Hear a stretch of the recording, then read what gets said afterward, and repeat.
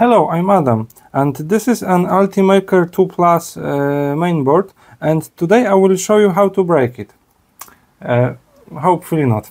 Okay, so my goal is to upgrade the Ultimaker motherboard to be a little bit up to date. So the clipper things, etc.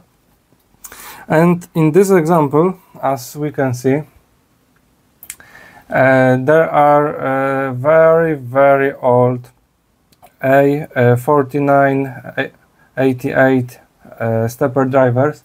I'm not sure if you will see it, but anyway, and those are soldered.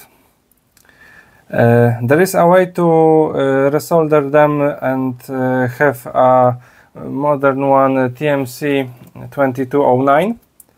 Yes, 9, no 8. 8 will fit better, but of course I wanted to have a little bit cooler drivers, so I decided to use the TMC2209. And in this video I will show you how I'm trying to solder it, and I'm trying to replace those old drivers with the newer ones. At the beginning I can show you what we have to replace for these steppers. In this example, the most important thing is this capacitor, and it's located in this case in same position. This capacitor for this stepper A4988 is 100 nanofarads.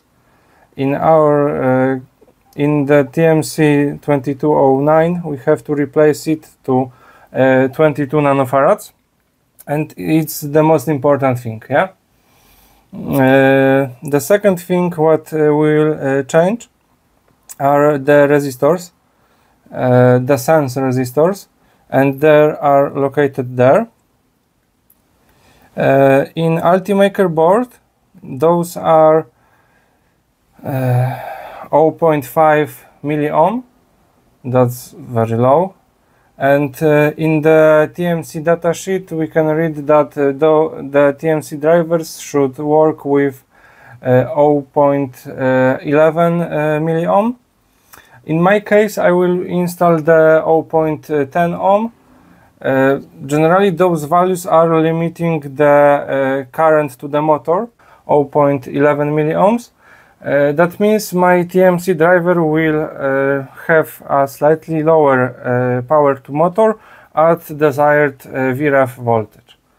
But anyway, most of people will use very lower values like 0.5 amp or 0.6 amp per motor.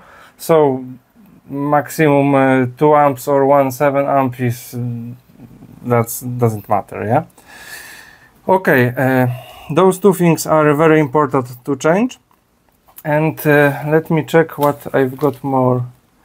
And we can replace those capacitors to match the data sheet. I don't remember what it was value, but we have to replace them to the 4.7 microfarads. Generally it's the regulator output from the TMC driver. I think it's not connected to anywhere, so I think that would be optional, but I want to stay closer to the original implementation, so that would be great to have this also. And generally that's it with the theory. So let's get started.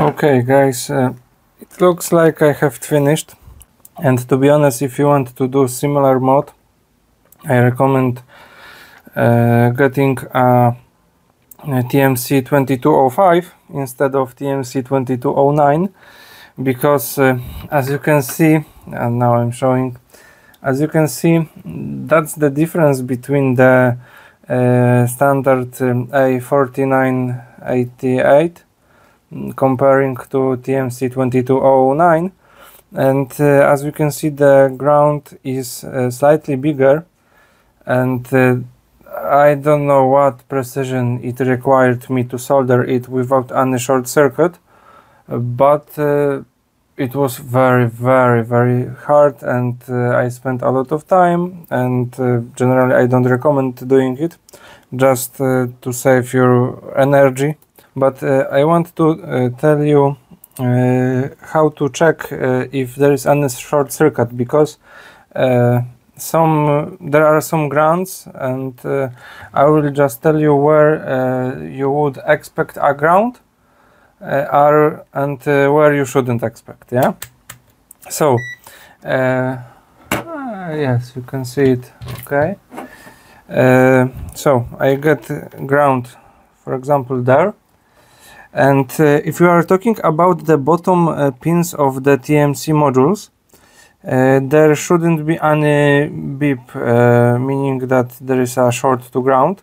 But if we take a closer look to the TMC, the ground are located on the corners, which are beeping. Yeah. So just take a look. You are touching the very corner of the module instead of a pin. Yeah. And now we are going to test. I need a better light, sorry. And now the bottom line there shouldn't be any beep. So as you can see, there is no beep. That's okay. Top line. Generally there are 2 points which are connected to ground, those sense resistors. Those resistors has so low value that multimeter will detect is a short circuit to ground. So on the top we expect 2 short cuts to ground. And you heard third one is the corner.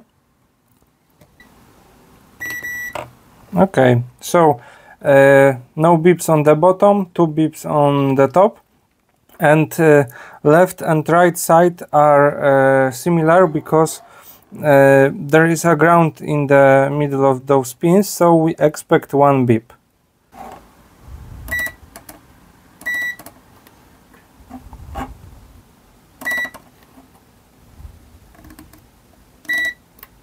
Maybe I've used a little bit too much flux, and I have to clean it a little bit more. And let's give it a try.